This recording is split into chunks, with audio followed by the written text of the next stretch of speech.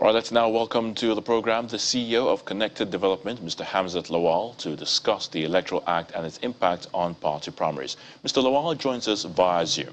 Thank you for joining us today on the program News Across Nigeria. Thank you for having me. Good afternoon, Nigeria. All right, so political parties, civil society organizations, and many other stakeholders have continued to harp on the importance of the president signing the Electoral Amendment Act, especially its immediate effect on the presidential primaries. Let me ask you, do you think it's likely that the president will sign the Electoral Amendment Act before the end of this month, as, you know, the political parties choose their presidential flag bearers?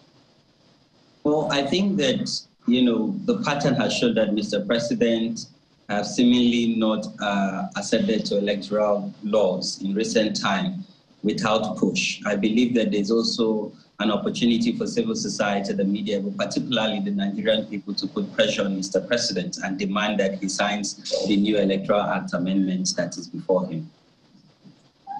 All right, lawmakers in the House of Representatives are suggesting that there may be a crisis if the Electoral Amendment Act is not signed soon.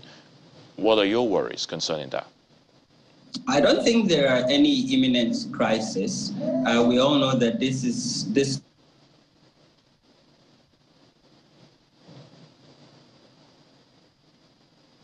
2022 Amendment Act is clear.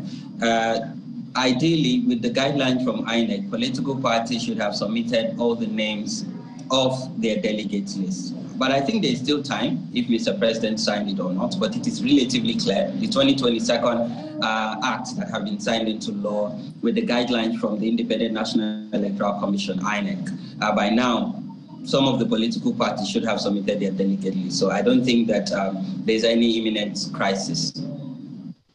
All right, many people say they are confident that the strict implementation of the Electoral Amendment Act will reduce money politics.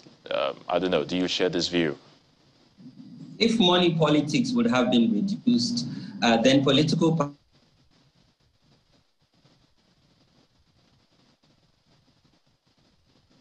parties,